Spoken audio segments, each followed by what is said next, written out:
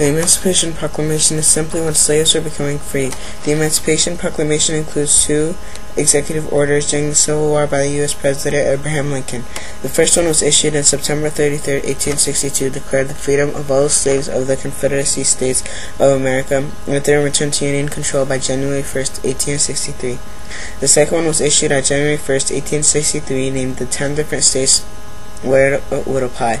Lincoln also issued the executive order with his authority as Commander-in-Chief of the Army and Navy under Article 2, Section 2 of the U.S. Constitution. The proclamation did not ban slavery in slaveholding border states such as Kentucky, Missouri, Maryland, Tennessee, or Delaware. The Emancipation Proclamation was criticized at the time for freeing only the slaves over which the Union had no power.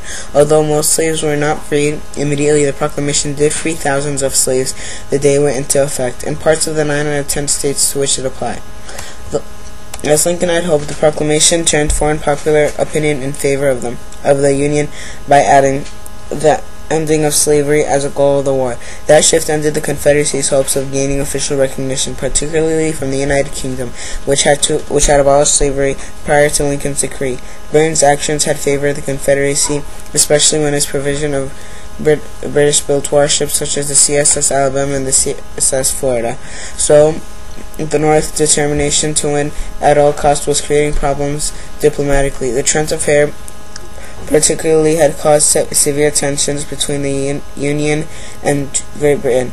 For the Confederacy to receive official recognition by foreign power would have been a further blow to North's diplomatic standing.